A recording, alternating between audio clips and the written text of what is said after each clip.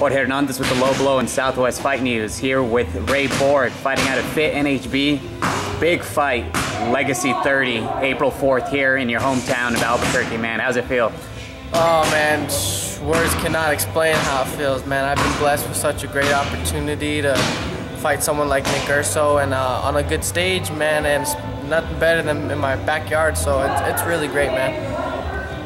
Talk about the training for this camp. It seems like every time you and I talk, it's the most difficult fight of your career. Yeah, you know, that's what I want. I mean, I want to be able to, I'm trying to climb the ladder. I'm not trying to stay in the same spot. So every fight is, you know, is going to be a bigger fight for me.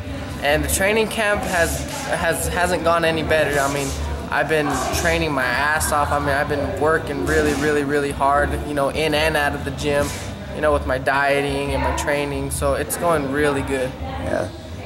Now, as far as your opponent, I know Urso, you've heard a lot of, especially here in town. You guys, your two gyms are the elite here in the entire state of New Mexico. Talk about the bragging rights also that are involved with this fight. Yeah, you know, to me this is just another fight. I mean, there's a lot on the line, but in the end there's going to be some bragging rights, not only for our gym but for ourselves. You know, me and Nick Urso are considered the top prospects of, you know, in the flyweight division here out of New Mexico. So, you know, it's bragging rights for not only us but for the gym. But to me, this is just another fight, you know, not too much into it. The card is going to be nationally televised on Legacy. How, you know, what are your thoughts on being broadcasted? You know, the last few fights you've had, those have been regional fights.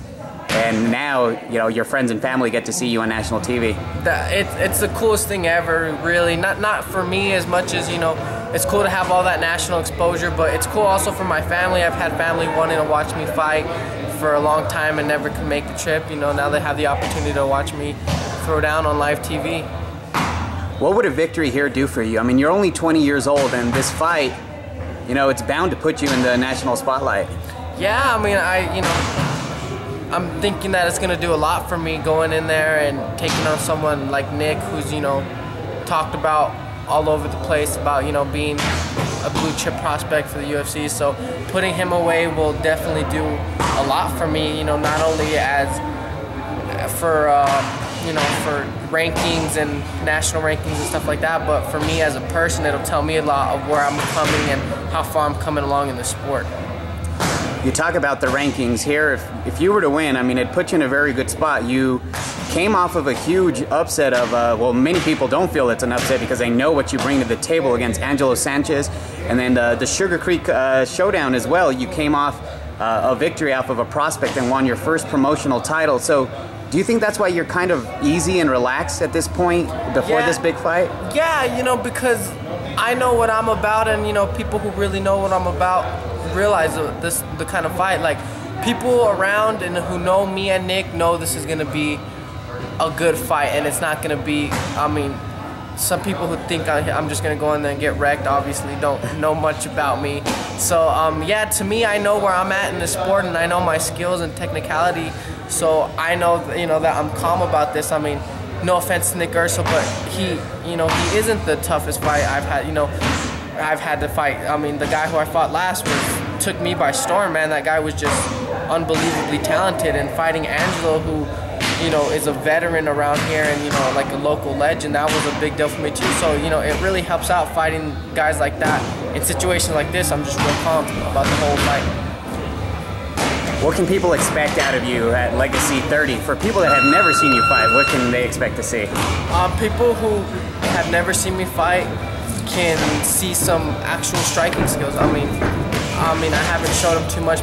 The last fight people saw me fight really locally here was, as a professional, was Angelo. I mean, the game plan was to go in there and dominate them at what I do best. You know, there's no point in trying to strike with someone who's as durable as Angelo.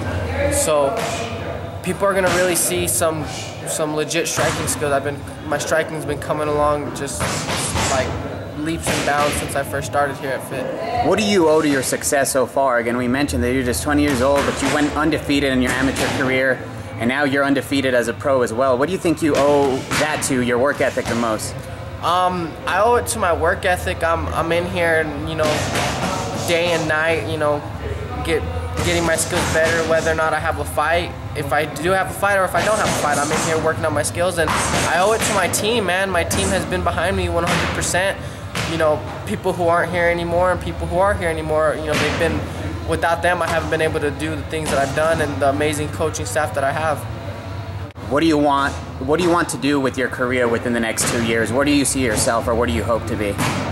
You know, I hope to be on that big stage within the next 2 years. I mean, I'm working hard. I'm proving myself every fight. I mean, I've gone to show that I'm not scared to take on any fight. I mean, I'll fight whoever they want me to fight. If my coaches know I'm ready, and if I feel I'm ready, then I'll take that fight.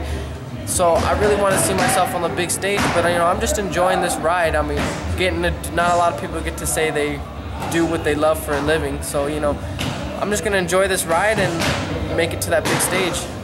For this fight, what do you feel you have to do to gain, you know, the respect of course, a local media you already have, but nationally, what do you have to do in this fight to I guess showcase yourself? I gotta go in there and do what I do best, which is dominate the fight. I mean, I'm not gonna let Nick Urso, you know, try and bully me, as you know most people say he does in fights and you know wherever he does it. But he's not gonna bully me, and I'm gonna show that I'm gonna be the bull. I'm gonna be the smallest bully he's ever fought, and so I need to go in there and I need to make a statement and you know punish him. Now, where can people reach you online? People can reach me online on Instagram at TazMexican18, like my Facebook page, and I finally got a Twitter. I'm a horrible Twitter person. My tweet game is horrible, but you can catch me at TazMexican18.